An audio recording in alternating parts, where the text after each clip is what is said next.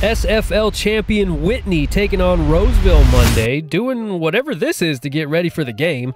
I used to do something like that in college, but for a different reason, but that's neither here nor there. We'll pick things up in the top of the second. Bailey Reynolds nearly sends this one out of here off the bottom of the fence for a leadoff double, and that gets a rally started for the Wildcats. The very next batter, Emma Rabe, gets it done with an RBI knock right back up the middle, 1-0 Cats. Another run is in on an error, and then Alyssa Flint. They call her Peanut, and in a jiff, Whitney leads 3-0 after 2.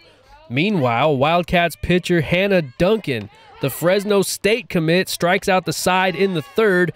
Duncan was handing out donuts through 3 innings. Top 4 now. Whitney with runners on second and third for Madeline Novello. She sends one down the line and left. Her second double of the game scores Emma Rabe and Bella Harper, 5-0 Cats. And how about some defense now? Third baseman Tylee Kitchen, the birthday girl, just turned 17 and showing off the leather at third. Roseville trying to get something going in the fourth. The Tigers have one of the top home run hitters in the section in Nevada Reno-bound catcher Bella Tonso. And I don't care how good your defense is, nobody's catching that. Tonso's 14th of the year, and the Tigers are on the board. Cats threatening again in the fifth. Bella Harper at the plate, but Roseville right fielder Sierra Hanna has a beat on it. She makes an incredible catch. A run scores on the sac fly, but a tremendous effort by the freshman in right. Now back to the birthday girl, Tylee Kitchen, already with a single and a double. She didn't bring a birthday cake, but she did bring a birthday rake. A triple shy of the cycle on her 17th birthday, and the Cats lead 8-1. But Roseville's not going away quietly. Bottom 6, Bella Tonso at the plate again. She drives in Carissa Avila and Kylie Crossman to bring it to 8-3.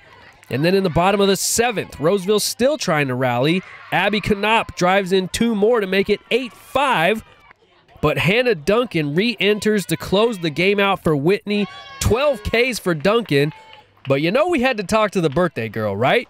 Happy birthday, Tylee Kitchen.